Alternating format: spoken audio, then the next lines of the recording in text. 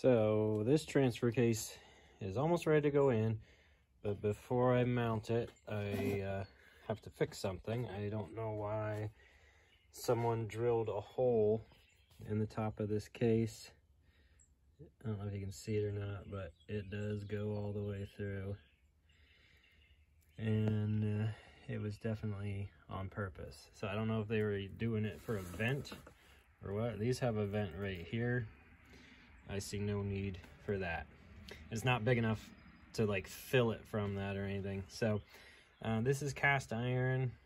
I've only done quick get home fixes on cast iron before.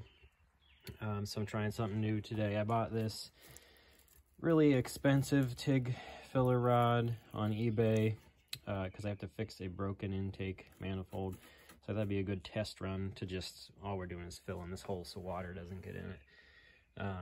This is an aluminum alloy, like an aluminum bronze. So we're gonna weld on AC and kind of try to use the clearance effect to get a little cleaning action.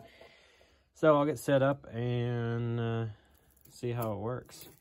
So it's be good practice for other cast iron repairs.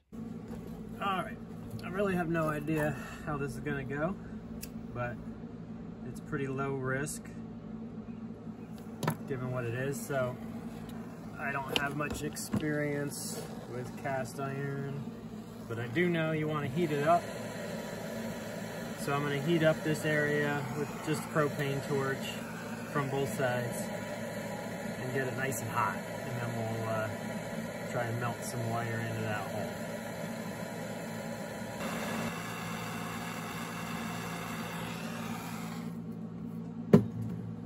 Alright, it's hot. As hot as I'm gonna get it. I'm a little interested to hit the pedal for the first time with AC on steel. I've never done that before. I'm at 140 amps-ish on the machine. And let's see what happens.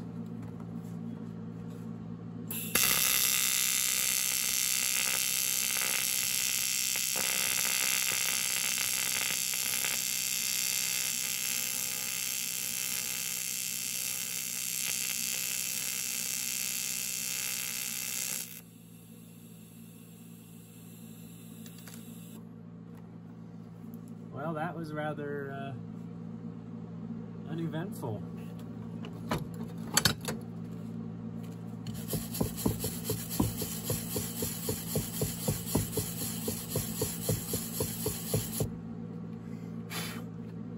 Great success. I got good penetration. I can see it starting to poke through. I'll show you what it looks like. Well, there you have it. I got a little dimple in the middle. I tried to kind of back off the pedal and fan it out as I was stopping.